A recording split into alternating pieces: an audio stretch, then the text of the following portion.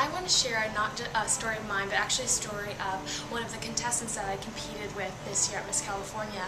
And I was backstage when I found out that one of the contestants that I'm representing here at Miss America was actually homeless. And I later found out that another contestant was when she was younger as well. And I think at that moment it really put everything in perspective for me, and it showed me what the Miss America organization is all about.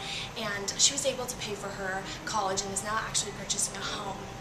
And so I think that I realized that we're all on an even playing field, and that someone with an unfortunate situation or upbringing can really pull through and prove herself by competing and find out really who she is. So that was something that really touched my heart when I found out, and it made me really proud that I'm representing her and a few others that have had a rough situation here at Miss America.